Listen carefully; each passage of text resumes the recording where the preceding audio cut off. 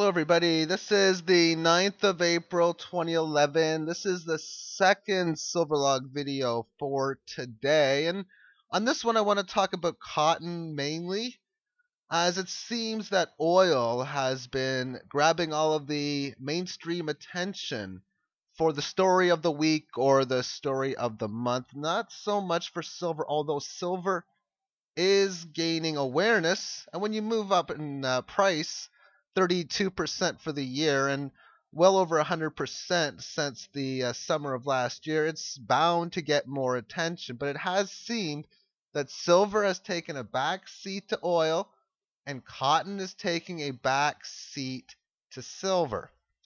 When we look at the gains, we can see cotton in first. The only thing of the list of different items that's doing better than silver. There are many more, and a few of them probably are doing better than silver. And that's what I was thinking when I originally was getting into silver a few years ago, that most likely silver was going to dominate most investments that are out there.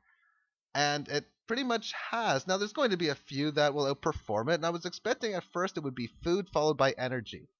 I don't think I'll be right on that one, but overall, as far as silver gaining on many assets, which is the main one, then yeah, because the reason why I get into silver, it means the majority of products out there will get cheaper in prices as the months and years move on.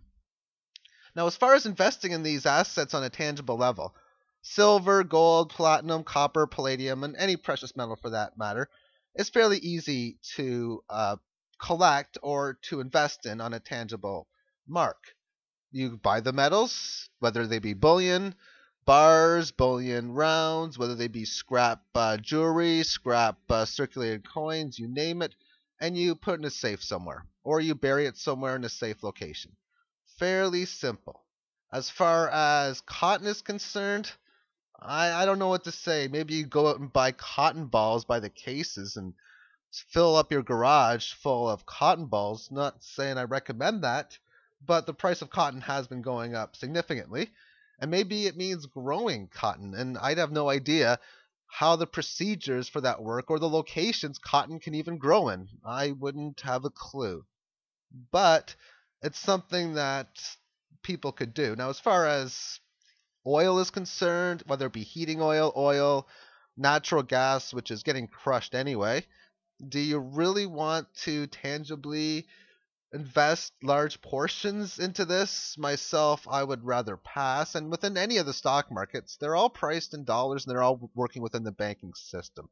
You have to buy and sell within the bank of some financial institution, and you have to buy with cash, you have to sell with cash. When you buy silver, you can sell it for cash and you can sell it for other things, whether it be gold, whether it be assets you want to buy within some sort of barter, which is why I'm really big on the tangible part of gold and silver. So now what we'll do is we'll take a look at cotton, and this is the BAL ETF. The spreadsheets haven't been updated too much. Just going to go over a quick view of this. And when I look at this daily chart, what I notice is that there are way too many red candles for a bull market. The prices went from, on the ETF point of view, has went from the 50 range over 100, or a gain of over 100%. And we see the last three candles on an uptrend. We've had three down moves in a row, yet it's up since this period ended. And what this is telling me is that the market does better when it's not on the New York time frame. And a few weeks ago, I did a video called Silver in Two Different Markets, because what I found out was that the markets on silver go up much higher through the non-New York time frame from 4 o'clock Eastern to 9:30 a.m. than they do during the New York time. Now, since I've done that, if you're looking for an update, it's done better in the US. But as far as this one is concerned, same sort of deal. This is what the comparison looks like. It's blue is the non-US time, orange is US, and it's been skyrocketing on the New York time frame. This is over 500 days, pretty much 2 years. And the rally, which began a little while ago, has seen this one do better than double, and this one barely go up at all.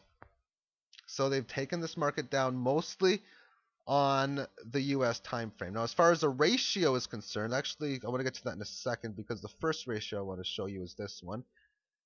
This is the ratio over the last 2 years. This is the cotton to silver ratio. I take the ETF for the cotton, I divide it by the ETF for silver, closing prices. And what this is showing us is that during the rally of last year, that cotton was outperforming silver. Even though silver was doing magnificent, it was losing ground. And it stayed mostly around this 2.25 range on the ETF anyway. And it had a big move higher and it's quickly went lower. This reminds me of the way the gold to silver ratio looked a little ways back when it was trading in a little range and then it had a big pop up to the 80, 90 level and then it later crashed lower. And as far as the cotton to silver ratio over the last 125 years, this is what the data shows us. That it went all the way up to a 50 to 1 mark. When this goes higher, that means the price of cotton is more valuable than silver.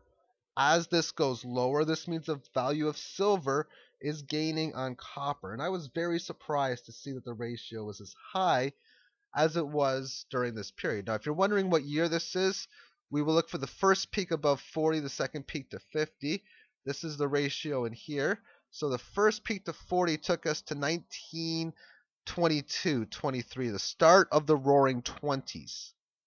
Then the second peak that took us to 50 took us to 1950. And that was more on silver just really being devalued. Silver at 78 cents during this time frame. You can see as silver was starting to go up, silver went from 78 cents to $2, where cotton went from 40 to 26. So that really crushed the ratio hard.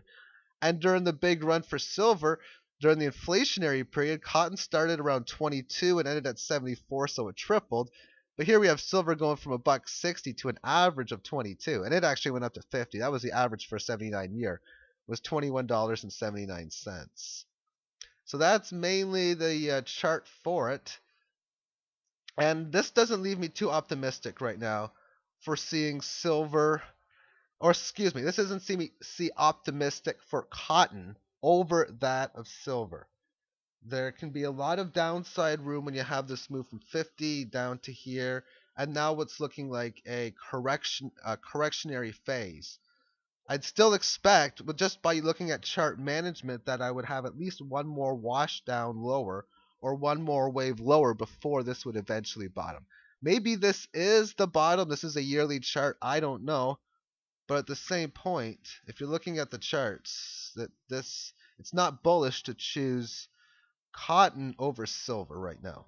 But as far as the stats are concerned, it kind of is. So I'll let you decide how you want to play it.